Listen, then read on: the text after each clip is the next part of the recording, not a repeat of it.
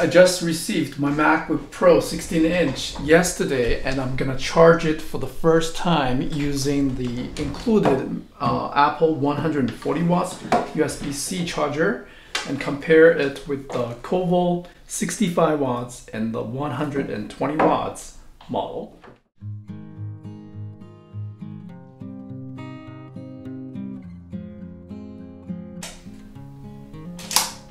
MagSafe, 66%, that's the current state of charge. And we can pay attention to the power meter reading here on the left.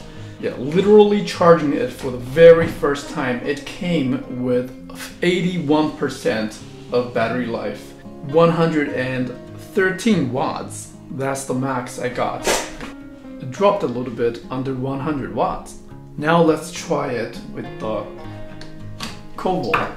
So the maximum rated total power output is 120 watts, and I'm getting 96.4 watts out of this one single port.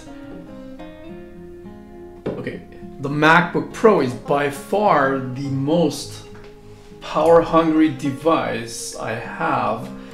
So it does a great job charging the MacBook Pro 16-inch. So let's connect another USB Type-C to Lightning cord, see what happens when it's charging the MacBook and the iPhone at the same time. So it looks like it cuts off and redistributes the power.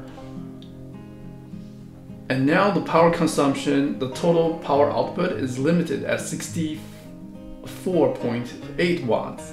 And now I think it's gonna increase a little bit. Okay, it's going up, 75. So without such device, it's impossible to tell the internal working status of such a power brick like this. I can, of course, connect more USB Type-A ports to it, maybe charge another iPhone or iPad. But it looks like when both USB Type-C ports are used, it's not gonna give you the actual 120 watts. I think it is kind of reserved for other ports as well. So let me connect more power-hungry devices to these two ports and see if I can push it to the limit. I've now maxed out all 4 ports, power delivery to MacBook and the iPad using the Type-C ports, a battery bank from Basis, charging at 15 watts, iPhone 13 using USB Type-A to these devices, USB Type-A, and now the total power consumption is at 86.3 watts. I did not get the full 120 watts, but if we disconnect these devices, and now it's at 81%, almost at 1% per minute rate at 62 watts. As it getting more charge, the charging speed will lower naturally. Now let's connect the smaller power adapter, 65 watts, and see if we can get the same result.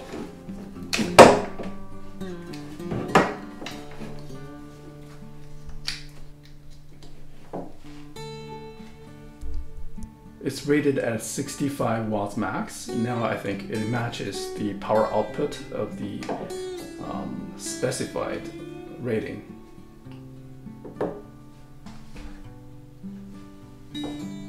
Let's see what happens if I connect an iPhone to it.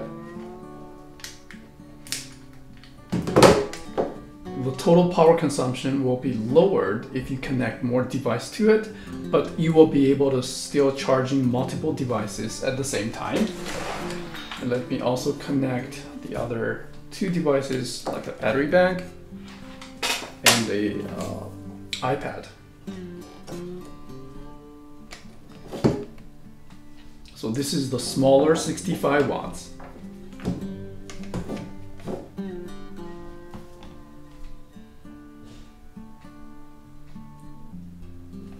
Thank you very much for watching. I hope you find this review helpful.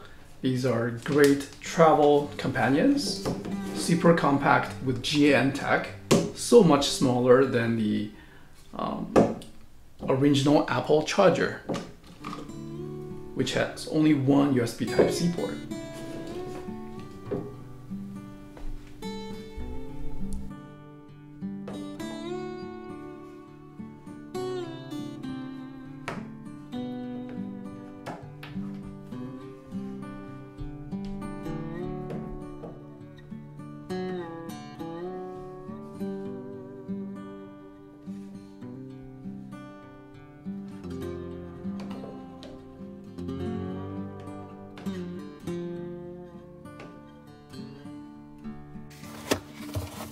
65 watts, 120 watts, power delivery 4-port.